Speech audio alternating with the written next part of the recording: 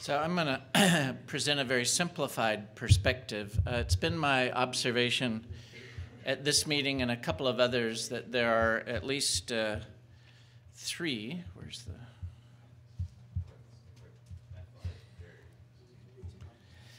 different main groups attending these meetings. There's the pharmacogenomics group, what I'll call the GWAS common disease group, and then the more traditional medical genetics or rare disease group, and the last is the one that I come from. And talking about how you move things from research to clinical applications is part of routine medical care and standard of practice in genetics and genetic testing, and has been the case for 50 years since the introduction of the karyotype and biochemical genetics testing, both in the early 1960s.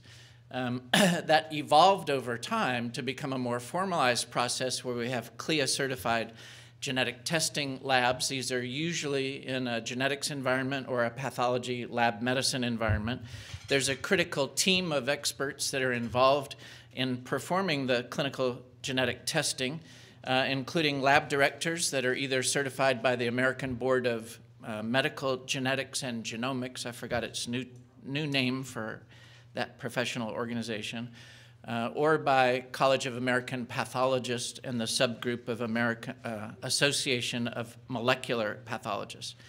There's usually a medical director or medical consultant associated with the labs that may co-sign reports and is responsible in, also in advising and developing new tests. And there may be other clinical experts, specialists associated with the lab. And for most genetic testing, genetic counselors are involved directly with the laboratory in a expert role, advising about new genetic test development as well as interpretation and reporting of test results. So this is clinical practice. There is a process of how we move new technology and new scientific information into clinical practice. And I've made a simple diagram here. Is there a pointer? Okay, on the left shows new technology, much of it coming from industry sources, new information from scientific literature and meetings, etc. Many clinical labs have an R&D component, either formally or informally of variable sizes, that's involved in implementation of new technology and also new information and development of new tests. Again, this team of experts associated with the clinical lab is the ones that's advisory about what is, quote, ready for prime time and can be applied clinically. And CLIA specifies the clinical validation process for offering these new tests. Now, when the first 1 or 2 or 3 labs start implementing new technology or new specific genetic tests, they often report case series in the literature. So there's a feedback from the clinical labs who are participating in clinical research that contributes to the literature. Either the laboratories and genetics experts or professional societies may do a meta-analysis, and then depending on the nature of the magnitude of the change, a new technology or a new clinical application, professional societies, usually the same major ones in terms of laboratory guidelines, that would be the American College of Medical Genetics and Genomics or the College of American Pathologists. For practice guidelines, the clinical specialty area would be the ones who would determine the appropriate clinical application of new technology or new tests. So from my perspective, what's happened now is we're moving into a major new technology change and capability with whole genome sequencing. For me, it's not totally distinct from what I started out doing with karyotype analysis, which is looking at the whole genome in a single laboratory test.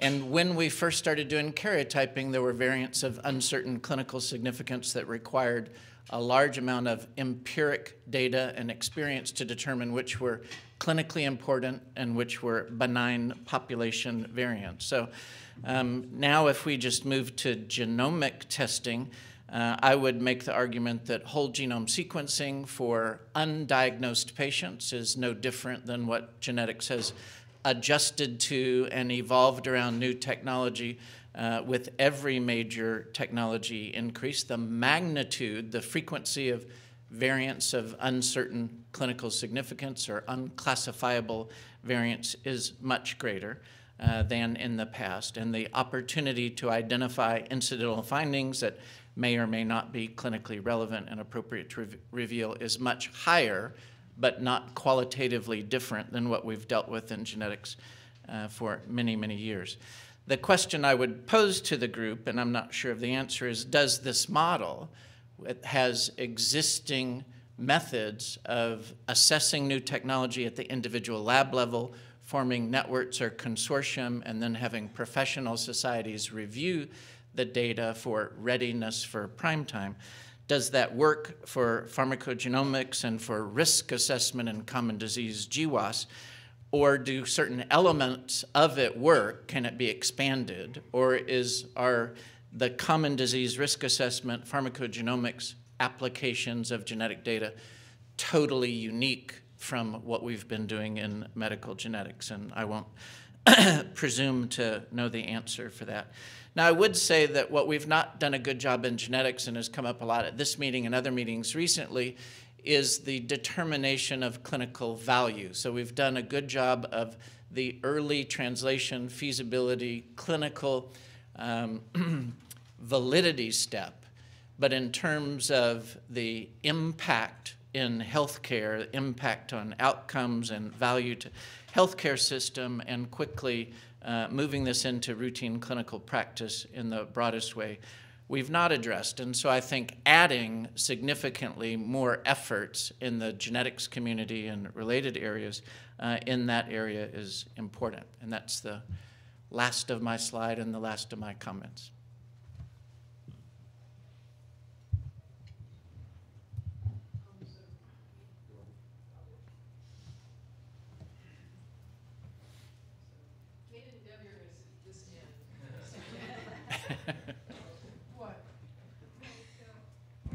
So I think that one thing that strikes me about this, and in terms of the straddlers, and I think is a huge issue that wasn't addressed, is the training of geneticists and bringing up geneticists through the pipeline.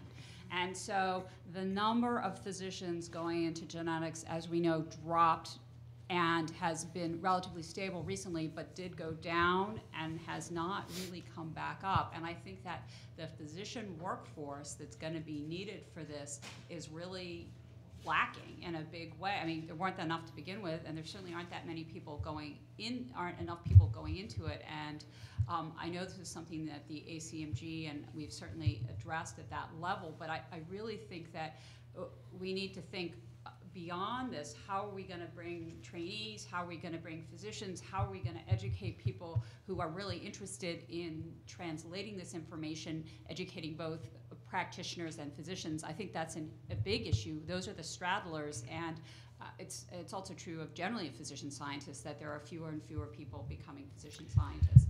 I just want to point that out because I think that's I think that's an important point, but it's a daunting task given the declining number of physician geneticists being trained currently. I think the other opportunities look at other current geneticists and revamping their training. We had a discussion at dinner last night about genetic counselors being trained with more bioinformatics and genomics training, and the opportunity to greatly increase the training program sizes for genetic counselors that might help in this area. And again, my bias as a PhD laboratory person, there are a gazillion underemployed PhDs in the US that could be rebooted and trained in more clinically oriented, computationally oriented, genomics oriented way to serve a valuable role. So I'm going to point this out because I just got 3 emails about this morning. Genetic counselors can't bill.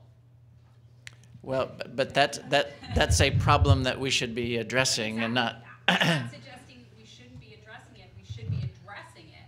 But that, you know, you can do. It's a huge, huge issue for the genetics community right now that our genetic counselors cannot bill for their time. but the genetic counselors associated with most laboratory programs are well absorbed by the profit margins of the laboratory. Just a comment, David, to follow up. I like your concept of the R&D unit for laboratories. I would extend it to include some very well-defined clinical environments with the full complement of the workforce that is part of this as opposed to just the laboratory. I think what we've been talking about here and where I think some of the resistance is to implement things on a system-wide basis from the get-go. Why not think about having small centers of innovation and R&D within health systems that implement, innovate, and either diffuse or kill something when there's sufficient justification to do so. And so the concept, I think, borrowed from the cancer community is the rapid learning healthcare environment. And I think it's not hard to do on a small, in a well-circumscribed basis. If you try to do it system-wide, it probably is doomed to failure. And I forgot to comment, I also borrowed from the cancer community the notion of a comprehensive genomics center or program that had all of the key expertise in one place to participate in the R&D validation and then implementation of new technology and new information. Going back to Kathy's point, there's also a movement, from my understanding, on ACMG and EBMG to move geneticists into the model of ophthalmology, where they do 1 year of internship and then go straight into genetics. And I think that's exactly the wrong way to go if you're talking about genomics. In genomics, you need to be broad. You need to understand heart disease, and you need to understand pediatrics, and you need to understand pharmacogenetics. And trying to get a group that's so specialized to genetics too early is only going to harm the field in the long term. Maybe Mike knows more about current trends in restructuring training. Reed, sorry. So the first issue is, this is an ACGME. This 1 year thing is an ACGME issue. It's not something that we have a lot of latitude on the RRC for medical genetics to fix. It's the only practical way that we could satisfy the ACGME and how the training occurred. So unfortunately, that was out of our hands. With regard to kind of Kate's point to this issue of not enough geneticists, so the board of directors of the ABMG has also had, in the process of having discussions with the American Board of Internal Medicine or other similar groups in trying to think of something like a 1 year certificate of adequate qualification or those sorts of things for, let's say, oncologist or adult cardiologist or these sorts of things to kind of potentially take up the slack with regard to qualified, certified clinical practitioners. Yeah, so I've been involved with the cancer one of that with Bruce, and so I'm not trying to be difficult. I'm trying to bring this up as a really important point when we're thinking about how to translate this. That I agree, this is very important and this is what we need to do. But I think that if you're sort of in the trenches as a medical geneticist, you see what's happening, and there are fewer people, and there are all these issues. And I think that if this group really wants to do, I have the MD clinical geneticist here. I know, but I just put them after the lab. no. It wasn't that. It's not that they're. It's just that we need more of them. And Absolutely. we have to think as a community. Yeah. How we get more people appropriately trained. That's all I'm bringing up. So David, there are already CLIA labs for next generation sequencing. Has the group here been working on standards in addition to CLIA? I mean, so where are you guys? There's a group of CLIA labs that have informally gotten together. I think the first meeting was at Harvard Partners, and Heidi Rim organized that meeting. I'm not sure what their plans for continuing to meet, and I know that there's some working group discussion by the college about guidelines around next-gen sequencing technology applied to diagnosis. At the moment, I don't know how much of that is gene panels versus exome sequencing, but yes, that group of experts doing sequencing diagnostics is meeting and discussing the same topics we're discussing.